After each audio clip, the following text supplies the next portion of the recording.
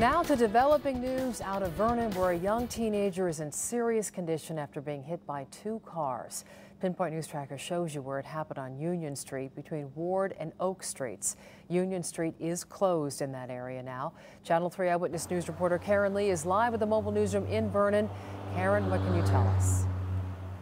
Well, Denise, Union Street actually opened up just a short while ago, but the teen was flown to Hartford Hospital by Lifestar. We spoke with somebody who tells us his first name is Justin.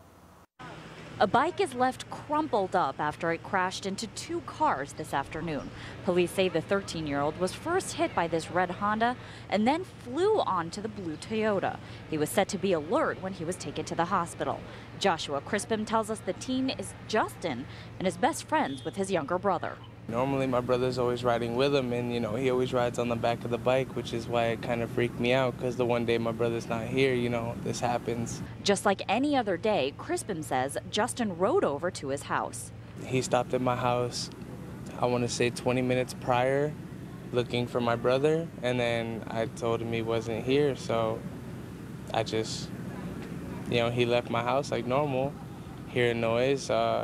I walk outside. That's when he saw the 13-year-old lying on the ground.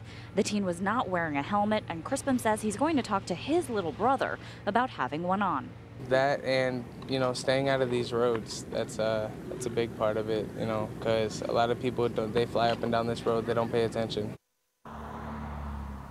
Again, the teen is listed in serious condition at Hartford Hospital. We're live with the mobile newsroom in Vernon. Karen Lee, Channel 3 Eyewitness News.